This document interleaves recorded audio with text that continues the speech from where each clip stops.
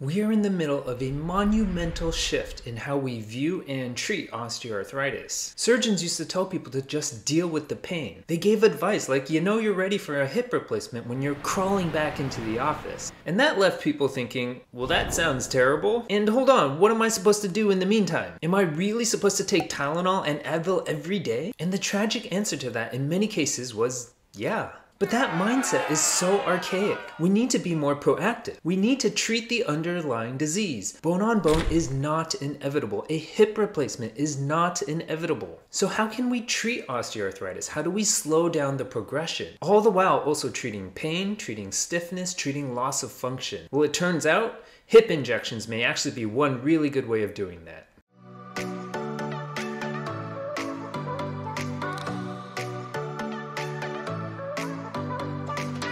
Hey everyone, Dr. Jeff Peng here. Hip injections are an excellent way to treat and manage symptoms related to hip osteoarthritis. And for the longest time, we have been using cortisone injections to help do that. Cortisone is a steroid. It is a very strong pain medication, and it is a very strong anti-inflammatory medication. It will help reduce symptoms, but the effects are usually short-lived, usually on average about 3 months. The bigger concern is we are realizing that multiple cortisone injections are actually problematic. Cortisone is chondrotoxic, meaning it weakens the articular cartilage. And what is osteoarthritis? Arthritis is the loss of cartilage. So while cortisone injections do work, they do help reduce symptoms, they come with a rather significant trade-off in potentially increasing your risk of developing more arthritis. So now you're thinking, well, that doesn't sound great. How come no one told me that before? Well, these studies are relatively new, and it does take time for new information to propagate through the medical community. So if cortisone injections have long-term negative effects,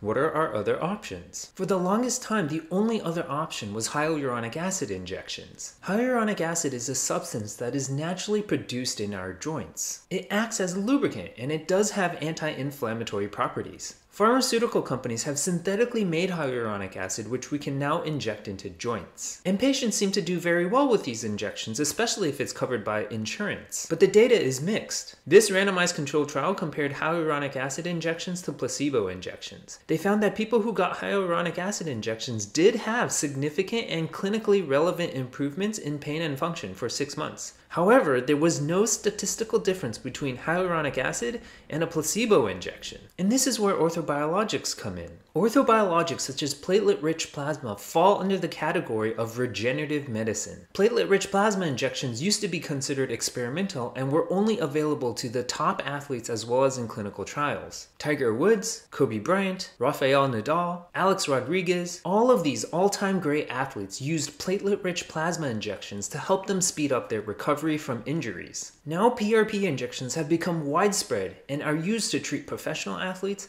NCAA college athletes, the industrial athlete, weekend warriors, and pretty much anyone who wants to live a healthy and active lifestyle but are held back or limited by painful conditions. In fact, the use of PRP injections is quickly becoming first-line therapy in the treatment of knee osteoarthritis. Randomized controlled trials and systematic reviews show that PRP injections are superior to cortisone injections, hyaluronic acid injections, and placebo injections in the treatment of knee osteoarthritis. But what about their use in the treatment of hip osteoarthritis? Are we able to make that logical leap that if it works really well for knee arthritis, it's going to work really well for hip arthritis? This randomized controlled trial compared PRP injections to hyaluronic acid injections. They found that intra-articular PRP injections offer a significant clinical improvement in patients with hip osteoarthritis without any relevant side effects. The benefit was significantly more stable up to 12 months. This systematic review and meta-analysis looked at how PRP injections did when compared to cortisone and hyaluronic acid injections for the treatment of hip osteoarthritis. They found that cortisone injections are recommended as the most efficient agent in hip osteoarthritis patients in the short term.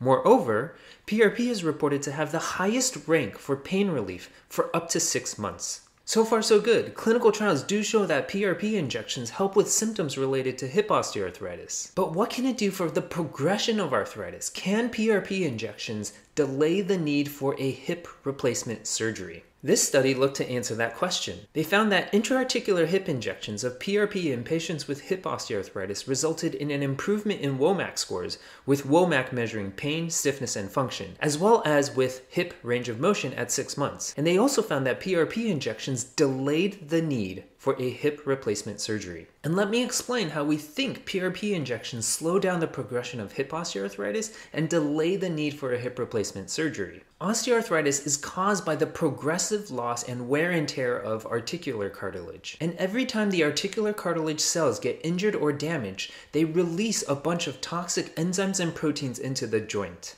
The cartilage damage is what causes the pain and the stiffness and the inflammation and the swelling that people with arthritis are so familiar with. And the problem with all of this is that all of those toxic enzymes and proteins go on to weaken the remaining healthy cartilage cells. So over time, you lose more and more cartilage, resulting in more arthritis. And what platelet-rich plasma injections can do is to introduce a huge amount of platelets and growth factors into the joint to change the internal environment, going from a toxic inflammatory environment to one that is more neutral and one that is more normal. And by keeping the environment of that joint controlled, we can hopefully slow the progression of arthritis. Thanks for watching. If you found this information useful, please share with others who may also benefit. Please also consider liking the video and subscribing to my channel. I can be found on Twitter at Peng MD, and I write on my blog at jeffreypengmd.com. Thanks and see you next time.